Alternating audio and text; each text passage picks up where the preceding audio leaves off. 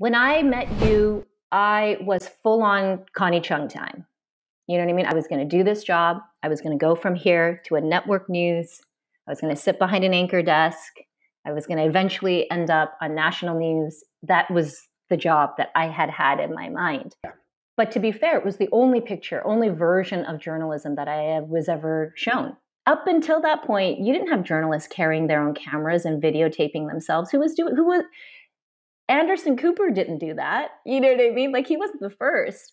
For us, doing the news was a personal experience and a personal way of storytelling. I had never thought that me as a person, as Asian, as female, as young, any of that mattered in the storytelling until I got to MTV. And I realized that that could be and should be, for me, part of the storytelling.